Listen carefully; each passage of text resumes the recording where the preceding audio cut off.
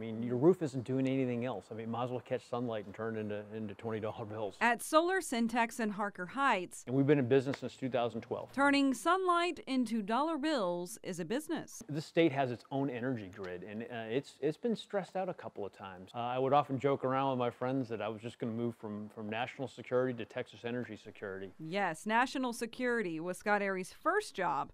Commissioned as a lieutenant at West Point in 1988, he spent 25 years serving the U.S. Army around the world.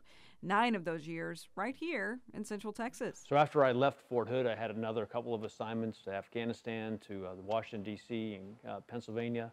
But I came back here when the first opportunity arose. And when retirement came, Airy took on a new challenge. I mean, the state goes through, really pretty tremendous growth. And I figure every person that has solar on their rooftop is contributing to the reliability of our grid. Doing his part to preserve the power grid in Texas. Every assignment you get in the military is a new job, and typically one you've never done before.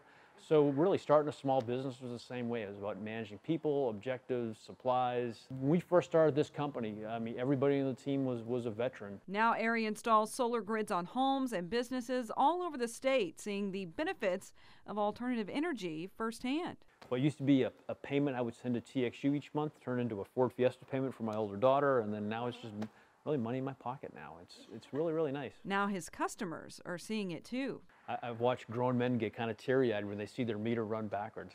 And it's a good feeling. It's a real sense of satisfaction to know that you've taken sunlight that was before just hitting a rooftop, and now you're actually turning it into usable energy. He fulfilled his first purpose, and now he has a new one, turning a passion into a business model, a challenge he says any veteran can handle. And they have all the skill sets they need.